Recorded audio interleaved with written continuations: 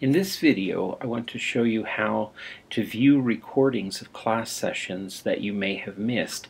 If a recording of the class session was made using Big Blue Button, or there's an alternate program that is sometimes used in classes in Williams Lake called Blue Jeans Network. The two have very different ways of displaying their recordings, and I'm going to show you both of them. In an earlier video on attending live sessions, one of the things that I mentioned is when you go to a live session, you have a list of recordings that are available on that live session, and that is true when you have an ongoing class. Oftentimes you can get to all of the various recordings by just going to the live page, and then you'll see the recordings for previous sessions in the order that they were made. But the other way that you can view them, we'll just take a look at this from the main course page. We see this is the live session, but we also have archives, and these are just the recordings. The difference in the icon is very minimal, but that little red dot should let us know that that's an archive and not the live session. When we click on that, and I'm just going to open it up because I already have it open in a different browser, but if we click on that, we're taken to a page that is still within the Moodle system. It is a different tool in that this is just a resource. You can't participate interactively in any of these recordings, but the recordings are still there. The same 5 recordings are listed as part of what is called the Cafe Archives, and you can access any of them. When you click on it, it opens up a recording of the session. You're able to see the any video of the session, and in this particular case there were 2 different video cameras operational, one of the classroom and one of the instructor. There is a sort of a timekeeping device here that lets you know what is being on the main display for students to see, and then as you go through the recording you just simply click to start the playback, and as you can see the progress indicator indicates how that particular recording is being streamed to my device online. As we play that, we get a playback of any audio that was recorded in the entire session.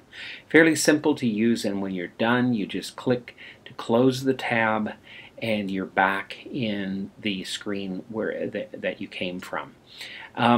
The other kind of system, when people are not using Big Blue Button but they're using the Blue Jeans Network, it produces a page, or you can produce a page that is displayed that's still a Moodle page, but it looks, when you click on the link, it looks like this. It's very, in my case, very simplified with the date and the sessions. And each of these are recordings like Big Blue Button recordings were, but you can click on the recording of a session that you missed, and you see the same sort of possibilities. You can see the session, you can maximize it so that you're actually able to see the full cast. Up in the corner you see the classroom camera, and eventually there will be an instructor camera as well. This central area is the area that was being displayed on the projector monitor in the classroom. The Blue Jeans Network is much more integral to the classrooms that are set up with ITV, and that's one of the reasons why we were testing the use of it in this class.